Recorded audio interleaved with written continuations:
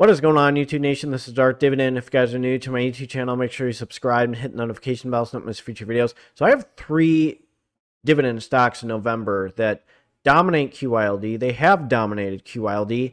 They're about the same price range as QYLD. And I'm going to go over the box theory, and so far QYLD ain't all that. So a lot of you guys that love QYLD, remember, eventually I will buy QYLD again. I think they're way better than a bond for dividend income. But right now I'm capitalizing on high yield dividend stocks with solid dividend growth and are more reliable than QYLD. And it's good to be back in the 440, by the way. So I was in a big group project in nurse practitioner school, and I just said, I'm taking over. So I did a huge spreadsheet for people, and I'm back doing videos. So we're in good shape. Hopefully we'll get an A and get that out of the way. And 400 shares is my goal with these dividend stocks. So we're going to go over these 3. We're going to start with QYLD. So if you're new to this YouTube channel, make sure you subscribe and hit the notification bell so you don't miss future videos. Smash that like button. Let's check these stocks out right now. So first, let's go over QYLD. I'm just going to do a brief introduction with these guys. This is the Global X NASDAQ 100 covered call ETF. So these guys are not going to beat the S&P. As I start with the box theory, you're going to get a price range of, let's just say, 20 some dollars, 25 at best, to maybe 12 at worst. So you're stuck top to bottom. And then I'll go over the dividend income range where you're stuck between here and here, and you're never going to go past here. And you're going to probably be stuck here, maybe even less, but you're not going to go further and beyond with any hikes. 1 month you're lucky, but after that you're not.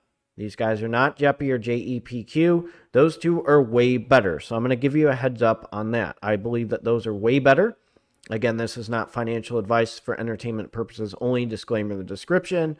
But these guys are not all that. So again, I'm going to tell you, I'm going to buy these guys in the long run for passive income, because I like these guys way better than bonds. Bonds are not good for dividend income. I don't care what people say, the I bonds, blah, blah, blah.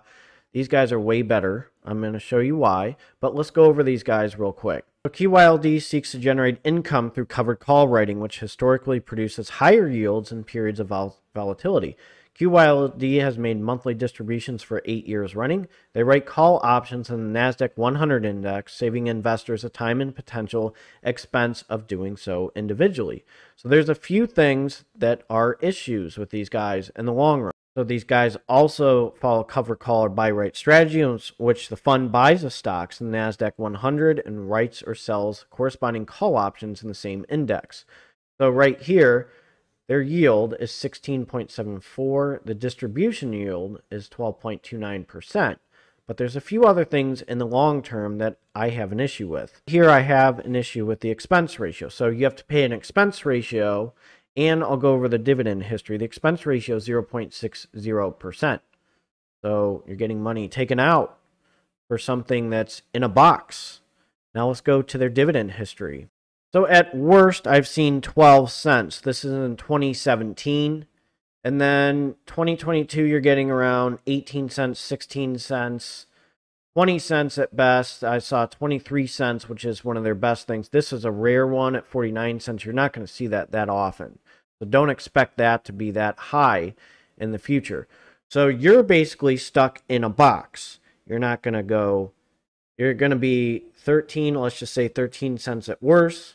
Hopefully it doesn't get worse, but you're stuck at, let's just say when things are good, 22 cents. So you're never going to go above that amount. You're lucky at 49 cents, but you're stuck within this range. So top to bottom, you got a price range, price per share. They're not going to improve. And then dividend, they're stuck within this box. So they're not getting anywhere. So let me show you my 3 dividend stocks that run circles around them, and I'm going to continue to buy. Let's start for the first dividend stock. My first dividend stock is Arbor Realty Trust. It's sitting at $13.70 with a dividend yield of 11.39%, a PE ratio of 7.63. Remember, this is a mortgage-backed real estate investment trust. FFO is more important. Average volume is 2.39 million. The market cap is 2.33 billion US dollars.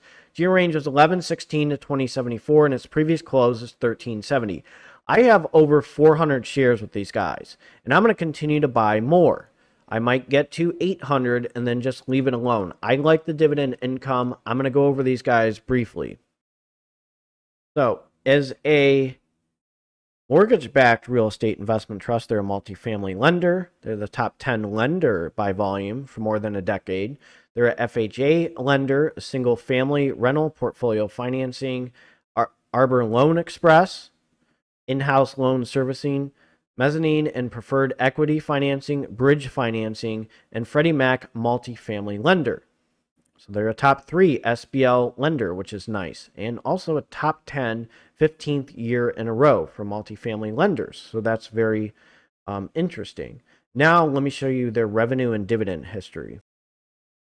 So first, let's start in 2015. This is in millions US dollars. 142, 2016, 213, 2017, 346, 2018, 484, 2019, 535, 2020, 603, and 2021, 799. So let's jump to their dividend history. So I'm going to start in 2015, and this is a quarterly dividend stock. 15 cents, 2016, 16 cents, 2017, 18 cents, 2018, 21 cents, 25 cents to 27 cents. Then you get a little special dividend of 15 cents in 2019. Then 2019, 27, 28, 29, 30. Then 2020, 31, then 33, then 34. Then 35 in 2021, then 36, then 37, then 38, then 39 cents. So the payout ratio is 75%. Now, again, real estate investment trust, okay, 90% of what they make go back to investors. So their number of dividend increases in the last 5 years is 17. Annualized dividend growth in 5 years is 13.14%.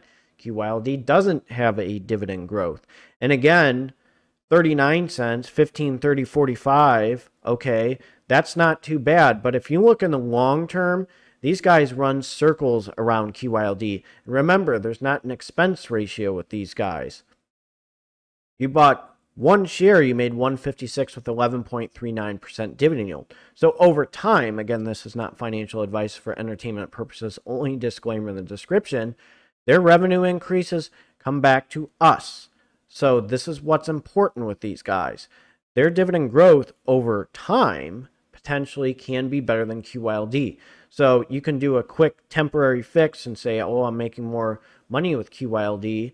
But in the long term, these guys appear to run circles around them.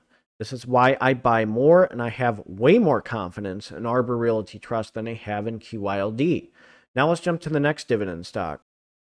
And the next one I like is Hercules Capital. It's sitting at $14.51. This is a business development company. 9.92% dividend yield, a PE ratio of 132.62.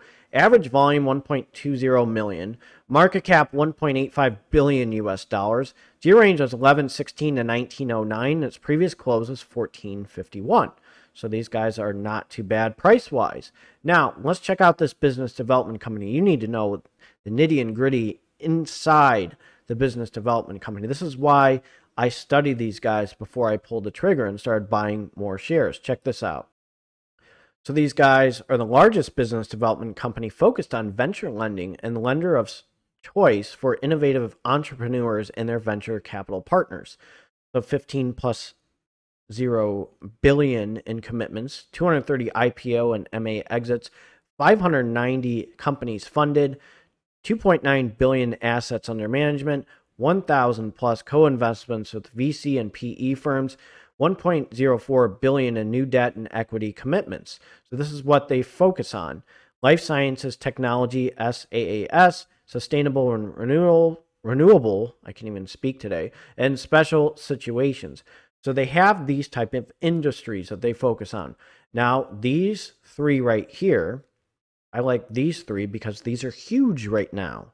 Okay, technology, obviously advances in research and science, and SaaS is huge. Now, let's check out their revenue and dividend history. So first, with the business development company, remember 90% of what they make come back to us as investors, same as real estate investment trust. So 2015, this is in millions US dollars, 157. 2016, 175. 2017, 190. 2018, 207. 2019, 267. 2020, 287. And then 2021, 280. So there's a huge increase in revenue. Now, let's check out their dividend history. So check this out. Let's start in 2020. It was 32 cents. Then it jumped to 34, then 37, then 39 cents, then to 40 cents, then to 48 cents, and then to 50 cents, and then to 51 cents. So the dividend growth in 5 years is 1.75%. Number of dividend increases in the last 5 years is 12. Payout ratio is 102%. That's going to be fine. I'm not too worried. So if you bought one share, you made 140 with a 9.65% dividend yield. So they have consistent dividend hikes and their revenue is jumping up. So the payout ratio looks high right now, but I looked at the fundamentals and the revenue and how things are going, and things look pretty good. So again, I'm not giving financial advice for entertainment purposes only, disclaimer in the description. But guess what? I'm getting better dividends in the long run as a BDC than I am with QYLD. So they're not stuck in a box, and neither is Arbor Realty Trust.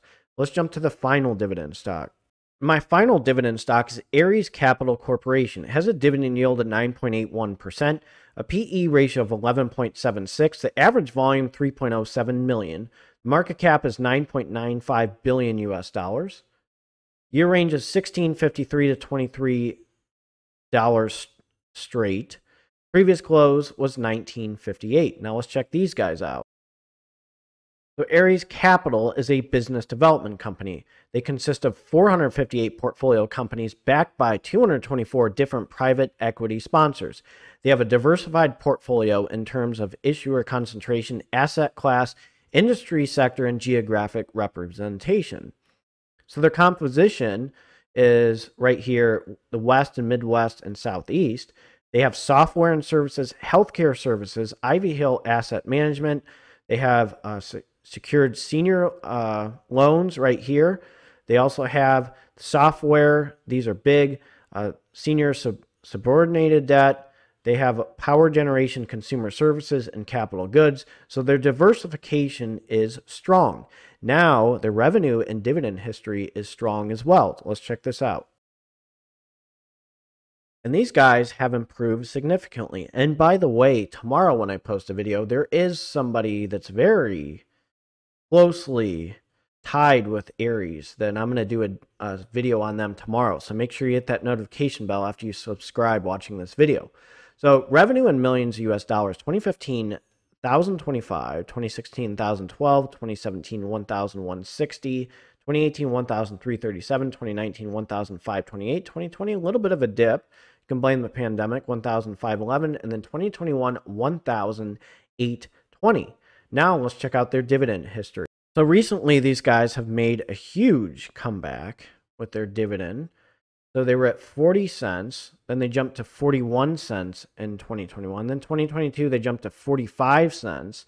Now it shows 3 cents, but they jumped to 48 cents. So there's a little bit of an error just because it shows the 3 cents. So I can't accurately confirm the dividend growth per Zacks because I like doing outside sources for confirmation with dividend growth stocks because I believe it's more legit, and Zacks is very reliable. I think there's a lot of validity and reliability with Zacks and other websites. So I like to refer to Zacks with dividend growth and dividend history. So if you're new to this YouTube channel, make sure you subscribe and hit the notification bell so you don't miss future videos. Do you like these 3 dividend stocks over QYLD? You let me know. And again, I have a video for you tomorrow, so make sure you hit that notification bell after you subscribe. You guys take care and have a good one.